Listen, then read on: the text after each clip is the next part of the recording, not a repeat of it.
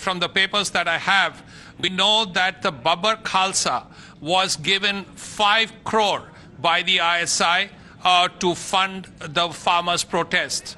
And this is the German chapter of the Babbar Khalsa that was given 5 crore. The money was given to the Khalistani fugitive terrorists Chief Wadwa Singh and KCF Chief Paranjit Singh Panjwar.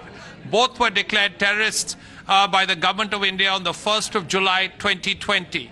Swati, you'll have to give me a little time. There are some very important facts with me.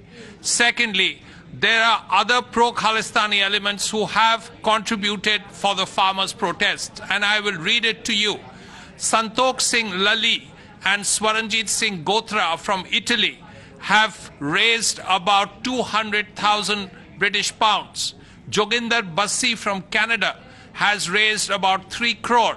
British organizations of the Sikh students, that's the boss, Kulwant Singh Desi, President British Sikh Council, Tarsem Singh Deol, General Secretary British Sikh Council, has links with the Khalistani militant organization Khalistan Tiger Force and the Sikhs for Justice.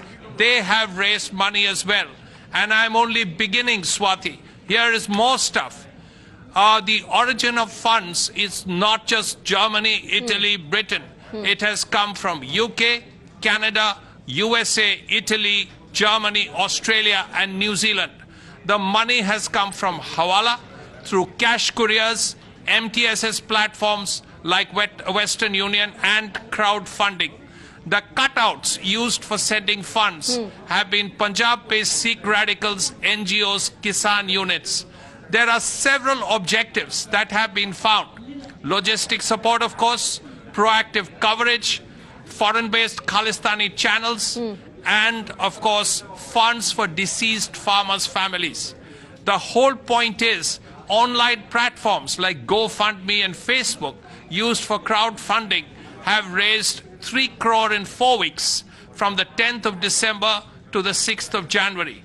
34 fundraising campaigns on GoFundMe has raised 2.4 crore and 13 Facebook campaigns have raised 52 lakhs.